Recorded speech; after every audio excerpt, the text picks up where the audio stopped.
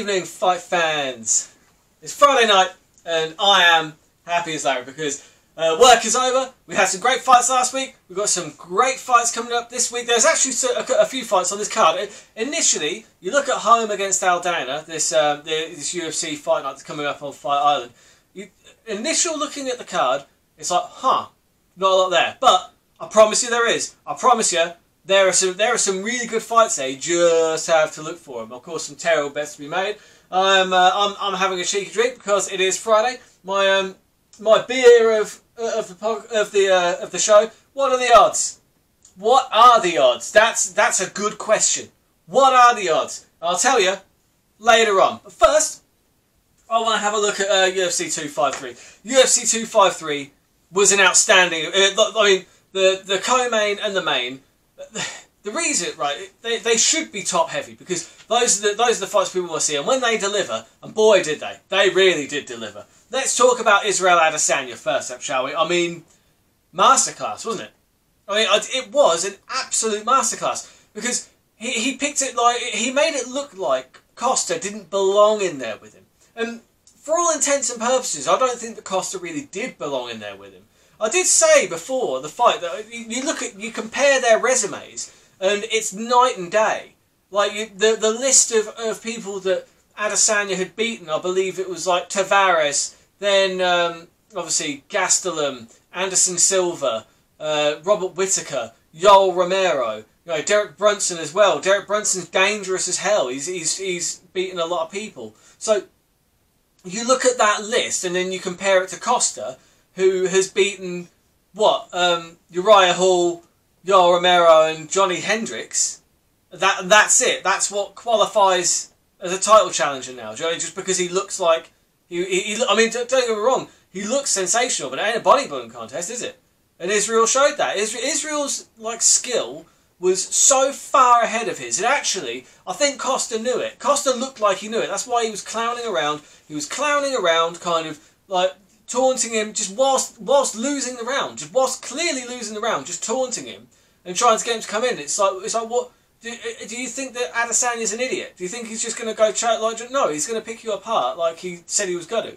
And yeah, it was a great job, like a real masterclass performance. And yeah, and I know that it was an easy prediction, this one, but I did actually predict just that to happen. So yeah. We'll go to the clip and I'll just have a little drink whilst we're doing that. So. Yeah, I think that Israel is too technical, he's too good, he's too fast, he's too elusive. He is going to pick Israel Adesanya apart. And no, he's going to pick Paulo Costa apart. I do apologise. Yeah, Israel Adesanya by knockout. I'm taking. I think that should have done the clip by now. Yeah. Also, the whiskey I'm drinking today. I've gone back to my old favourite. Eagle Rare. Eagle Rare is an outstanding whiskey. Just outstanding. Just dropping my phone there. Technical difficulties. But yeah, Eagle Rare, it's an outstanding bourbon. Honestly, if you enjoy bourbon, check out Eagle Rare. It's really very good. In this humble alcoholic's opinion. So, yeah. So, like I say, yeah, normally my terrible bets are just that they are, but that prediction, it was a fairly easy prediction. It was always going to happen. I don't think there was really any other way that fight was going to go. Now, there's been a little bit of controversy about the end of the fight. Now, some people they seem to have been getting a little bit butthurt about Israel Adesanya's actions after the fight. So I'm not really sure. So yeah, bring it up here. So this guy's saying, "I hate how Izzy dry hump Costa after he won."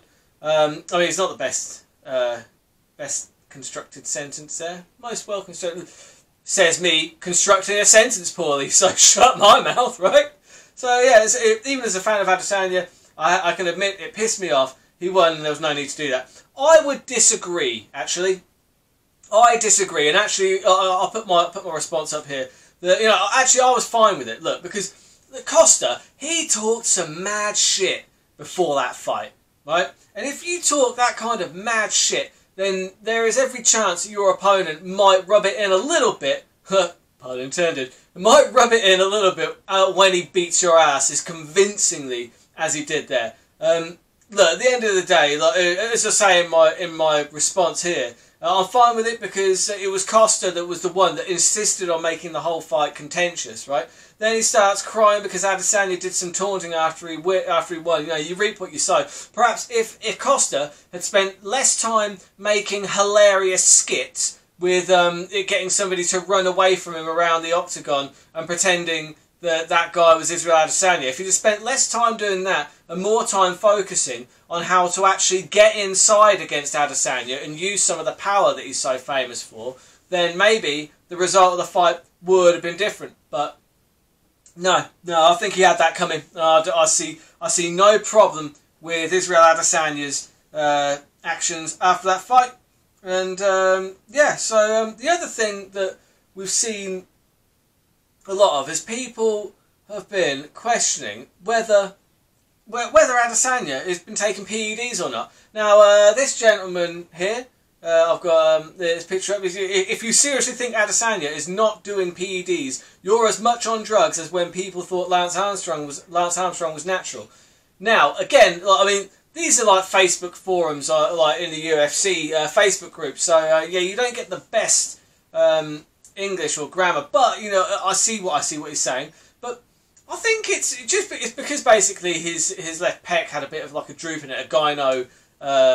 I forget what it's called, but either way, apparently it's like systematic of steroid abuse. But it is also a result of weight cuts. There's loads of things that can cause that. So when people are just automatically jumping on and just assume, like this guy, he's out of his mind. If I'm honest, right, he's out of his mind. If he hasn't tested positive in his entire career, and he hasn't tested positive to this day, then I don't see there's any reason to say like that. Oh, if you seriously think that Adesanya's not doing PEDs, then like trying to allude to the fact that he definitely is doing PEDs. I don't think that there's really any evidence of that, and I think it's some people are just trying to take away from Adesanya's very convincing win. But one person that is not making any excuses, Mr. John Jones. Mr. John Jones has piped up again. This is his tweet up here, right? Gold. Absolute gold. My God, I do love it when John Jones is trying to get under somebody's skin. I absolutely love it. Now, do I think that this is a matchup that they should make?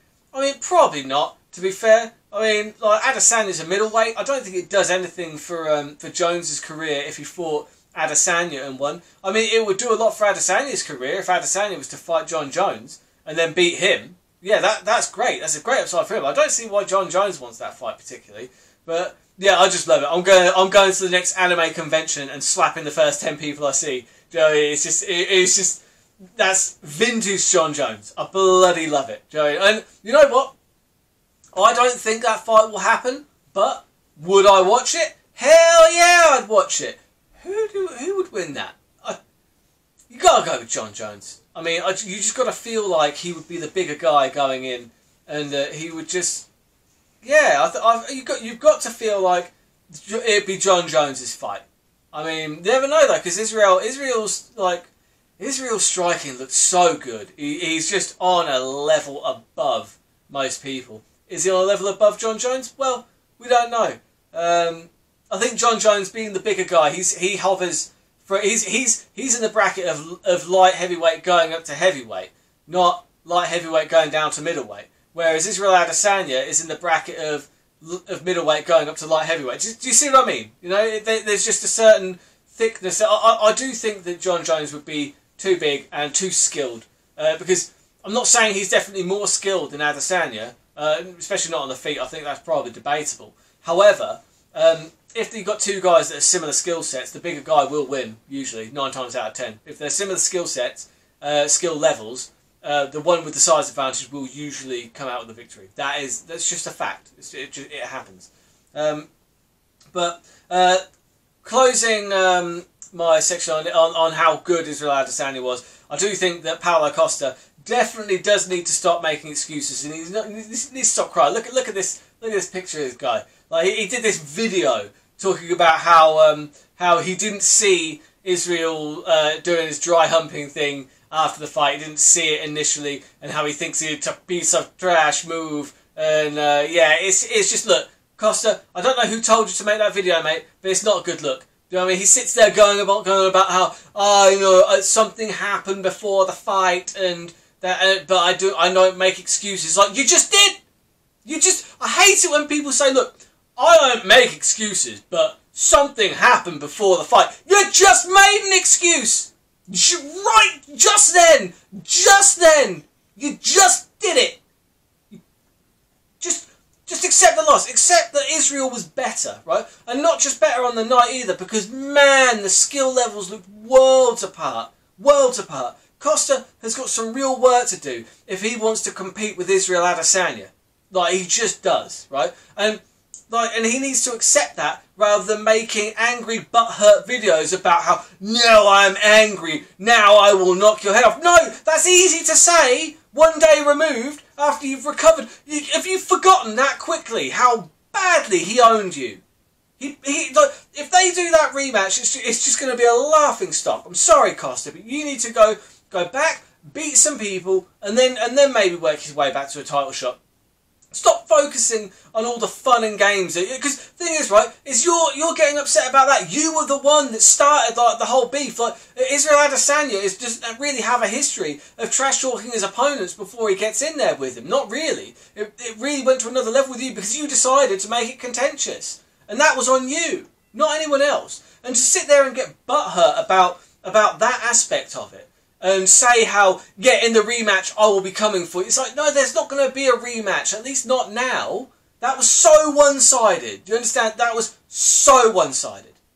And yeah, that's all I've got to say on that matter. You know, I wish Costa all the best. I think the division needs guys like Costa, but I feel like he's suffering from the old from the old Vitor Belfort syndrome, where he knew that he was outmatched. He'd mentally beaten himself before he looked like, after that first round, he knew that he was completely outgunned, and he needs to, like, because it's like Vitor. Vitor would just go in there and just smash people, and when he wasn't able to do that, he would crumble mentally, and that's what happened here. It did, do you know what I mean? Because the skill levels, there was too big of a disparity. And yeah, anyway, moving on from that fight, I would also like to say a big congratulations to Mr. Jan Blachowicz. Mr. Jan, what a sensational performance! What a sensational performance! You've got to give it up for the guy. 37 years old, he's been fighting forever. He comes in and beats it, and he was a big underdog as well. He was 3.25 against, which I thought was a tad disrespectful. I did think that Reyes should have been the favourite, but not by that much. And as I said last week, that I thought that exactly this would happen. Had a feeling in my bones. Play the clip. And Blachowicz, right, he has got some scary power, especially in his short punches. Right, you know, he's so strong, and he's got like I said, just ridiculous one-punch power. He's got that gift where if he touches you, he can put you out on any given night. My gut tells me that's what's going to happen. That's my prediction. I think Blachowicz by knockout. No, yeah, like I said, again, I don't often get these right. I do call them terrible bets for a reason, but god damn, yeah, I was a happy boy on a Sunday morning when I watched this with my bacon sandwich and my coffee. I was a happy boy because I had some money in my betting account for a change. Happy days. I don't know why Jones is so focused on Israel Adesanya, because he's got a bona fide. I think Blachowicz has pointed out in a couple of interviews since that, you know, the fact remains that whilst like John Jones vacated the belt, there is an argument. But if Reyes had won, it's kind of like, well, look, Jones beat Reyes, and I don't want to hear this whole but Reyes won. No, he didn't. He didn't win, right? Because the thing is, he left it in the hands of the judges. He didn't do enough to beat the champion, right? Because that third, it was round number 3 that was the closest, right? And in those rounds, you have to give it to the champion. There is such a thing as a championship advantage. There has to be. In order to beat the champion, to take that belt, you have to take it. You have to take it. You can't just equal the champion, right? So I don't think Reyes won that fight. I don't think there's an argument to be made for that. And either way, he didn't win the fight on that night. He got the loss. So Jones would have beaten that guy, but Jones has never fought Blachowicz. Blachowicz and Jones have never fought. So there is an argument to be had that that's the next fight to make. So I think Jones needs to stop chasing Israel Adesanya, to be fair. But yeah, Polish power all the way. Big up Jan Blachowicz. Lovely job. Sterling job, mate. Cage Warriors Trilogy. Little shout out to a few guys in the Cage Warriors Trilogy. They had 3 events back to back.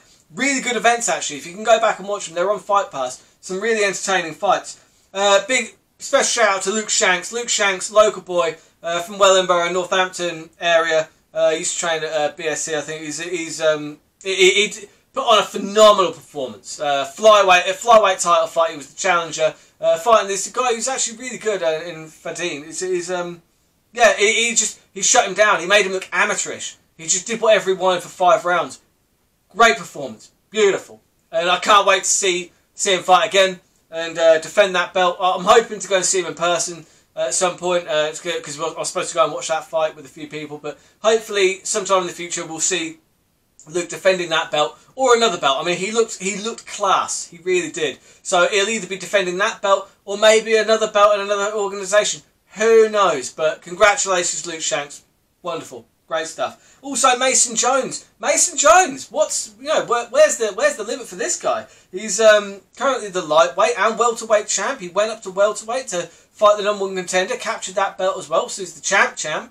I think he's undefeated, like 10-0 now or 9-0. Black belt in kickboxing, black belt in jiu-jitsu, black belt in judo. He's got black belts out the wazoo. Black belts all over the place.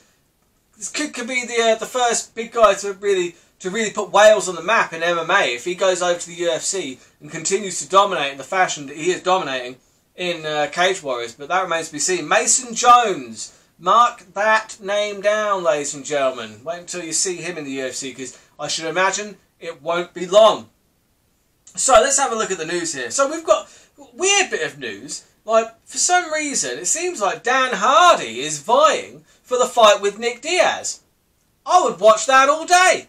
I would watch that all day. Tell you what, Dan Hardy believes he's got more polished skills. Maybe. The thing is, Dan Hardy's a hell of a striker. And Nick Diaz has been out for a while. And I'll tell you what, that is a fight that I would watch.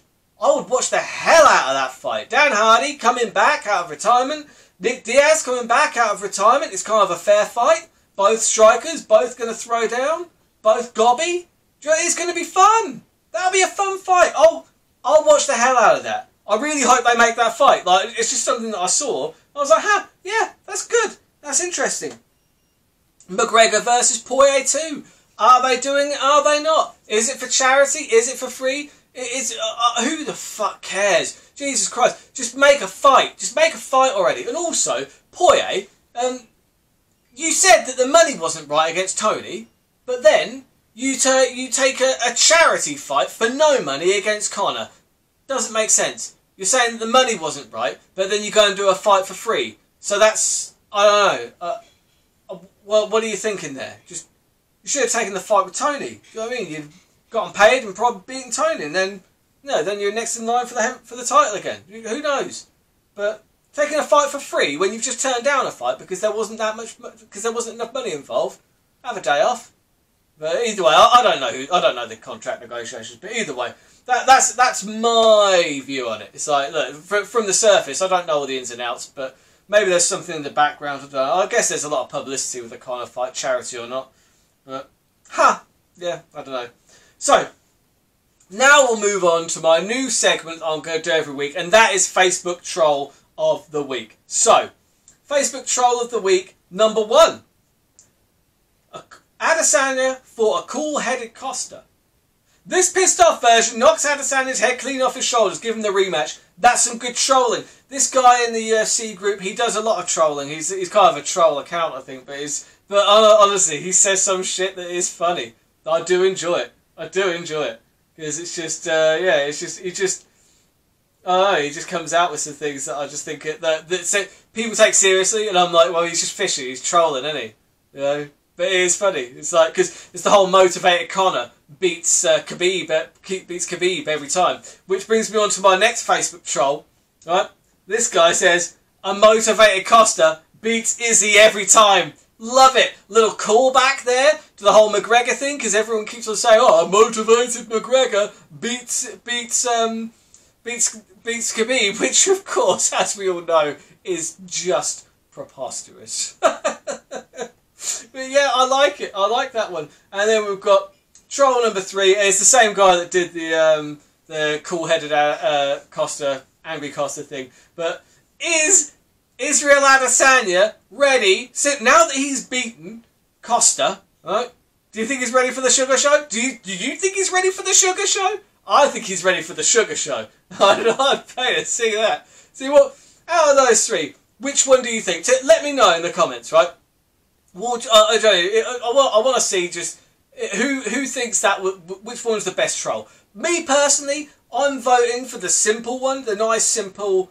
A motivated Costa beats Izzy every time. I like it. It's simple. It has a callback to other jokes that have been made. There's very little fat on that. I enjoy that. It says all it needs to say. So yeah, I'm going to vote for that one. But by all means, in the comments, let me know which one you think is Facebook Troll of the Week, and I'll announce it on next week's show. There we go. So yeah, there's a lot of Facebook trolling. So moving on to the terrible bets for this week. Now this week, it's home against Aldana. Now on the surface, like I said, it's not the most stacked fight card in the world, but there are some good fights on here actually. But I'll start off with the odds for home against Aldana. Now you've got home with the win at 1.83. You've got the submission at 17s, and you've got the decision at 250s. I don't know why I haven't got the knockout in there, but I'll find that later on. But either way, I think it's probably going to be a decision for Holly Holm. Well, possibly a knockout. I don't know. But either way, I've got the odds up there. You've got the her opponent. I don't really know much about her, if I'm totally honest. But yeah, I think a safe bet there is probably Holly Holm by knockout. But more likely a decision. A lot of these ones go to a decision because unless Holly Holm lands one of her patented big kicks. Holly Holm is entertaining, do you know what I mean? And I will watch it. But the fight that's caught my eye, the fight that has caught this man's eye is Court McGee against Carlos Condit. Now this one is for like some of the older fans. Like Court McGee, I remember him. He was on one of the Chuck Liddell, one of the Ultimate Fighters, where Chuck Liddell, I think, was one of the coaches. Because either that or he trains with John Hackelman, and that's where I'm getting confused. But either way, Court McGee, he's been around a little while now. And he has lost to every big name. Well, he's lost to a lot of people. They're not even names. That's the thing. But basically, we've got the odds up here, right? You've got Court McGee to win 1.73. He's the favourite. Not really sure why. Knockout 850. Sub 850. Decision 2.38. Now, Court McGee does decision most people if he does win. So that stands to reason. 2.38 is fine. Now you've got Carlos Condit to win 2.10. Okay, he's a slight underdog, not too bad. Knockout 6.5, submission 8, and decision 3.5. Now, I do get it, right? Because, okay, whilst Court McGee has lost to a lot of people, he's coming off a lot of losses. Carlos has lost his last 5 fights, right? But those 5 were against, with no disrespect to Court McGee, though, those 5 fights were arguably against higher caliber opponents than Court McGee. You know what I mean? Because he lost to Lawler, Maia, Magny, Oliveira, and then Michael Chisera. They're all pretty high up the food chain when it comes to mixed martial arts in the welterweight division. Whereas, like, you know, you look at Court McGee, he's fought, with respect, nobodies in that division, and he's lost 6 out of his last 8. I don't see Court McGee beating Carlos Condit, which is why, and Carlos Condit is a finisher. He is a finisher. Do you know what I mean? He finishes most of his opponents, right? Because the ones that he wins, look, he's got 30 wins, right? Let's put this in perspective. Carlos Condit has got 30 wins, 15 knockouts, 13 submissions. So I am taking the double chance. Double chance for Condit to get the finish, TKO, knockout or submission, 3.75 to 1. I'm taking that all day. All day, baby. That is a license to print money right there. That is a license to print money. Next fight, co-main event. Right? Because that Carlos Condit fight, Court McGee fight, that's the prelim headliner. Just FYI. Catch the prelims for that. Because that's going to be a good fight. It's going to be fun to see the Natural Born Killer back. And I think he gets back in the win column. By a finish as well. But, like, that's a terrible bet. You know, if it's betting on someone who's had 5 losses in a row. Fucking moron. Either way. The next fight I'm looking at is Jurgen de Castro against Carlos Felipe. Now, this is a heavyweight fight, and we love the heavyweights right here at the Burt Locker. We love the heavyweights. Now, this Jurgen de Castro, he knocked out... 4 of his 6 wins are from first round knockouts. He does these walk-off KOs, and that is what I think is happening here. Odds we've got up here. De Castro to win 1.44. Knockout 2. You've got submission at 13s. You've got decision 4.50. And round 1 TKO knockout is 3.50. That's where I think this one is headed. But anything can happen in the heavyweight division, so I think it might be worth even taking a quick look at Carlos Felipe, who to win is 2.75. The submission's 10. Knockout 5 to 1. At heavyweight, that's good. It's good odds. Decision is 7, but realistically, my prediction, first round, walk-off knockout for Jurgen de Castro, and we've got another heavyweight contender on our hands. This guy's good. I do like him. He's entertaining. He lost to Greg Hardy, but you can forgive that. You know, Greg Hardy's a hell of an athlete. But those are my terrible bets for this weekend. And right now, I'm going to go ahead and, because I'm recording this Friday night, I've recorded the Jets against the Broncos, so I'm going to watch the Jets get battered by the Denver Broncos. And it's fun being a Jets fan because at least you know they're going to lose. But we'll be looking at how my bets panned out on the home and Aldana card next week. Until then, keep those odds long and those bets terrible.